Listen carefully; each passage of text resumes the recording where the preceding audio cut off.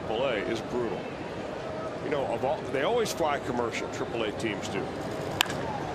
That ball is clubbed into deep left field, and it's a second home run in the career of Devin Mesoraco.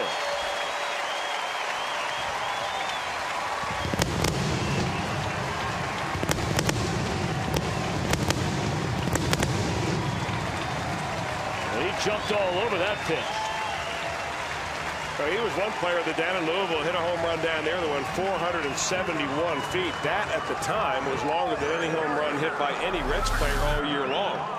Norris decides to go inside and up with Devin Mesoraco after having kind of pitched him away with cutters and fastballs, and Mesoraco